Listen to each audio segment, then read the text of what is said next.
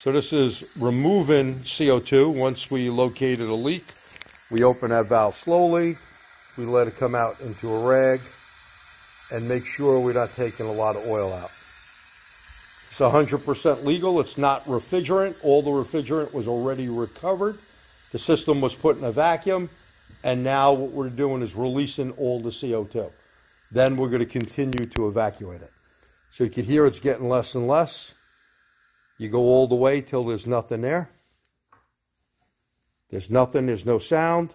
Now we're going to take this off and put it back on the machine to evacuate it. You want to back this off? Yeah, back that off.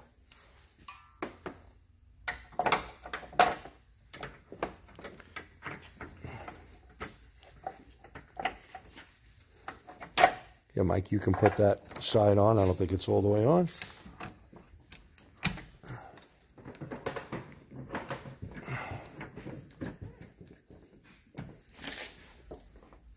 And now we can just hit start again on the machine, put it down into a vacuum.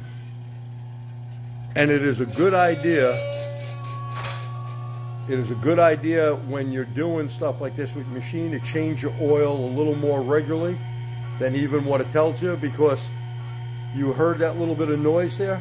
There's probably still some CO2 left in some of the oil, okay? So you don't want to contaminate the oil in the pump. You would need to drain it more frequently, but you can see we're down in a vacuum. We've got 38 minutes left.